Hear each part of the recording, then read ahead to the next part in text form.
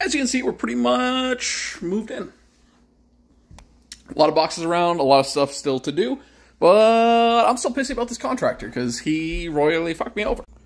Just went through 3/4 of one of the big tubs.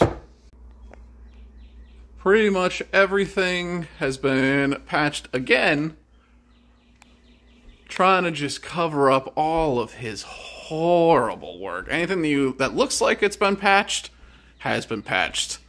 I am absolutely no drywall expert, but I don't know. Let me see if I can find one of the things I've been patched.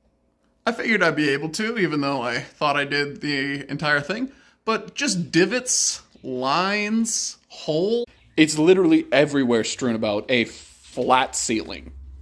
So, yeah, gonna have to resand, repaint, and that'll be a whole nother day.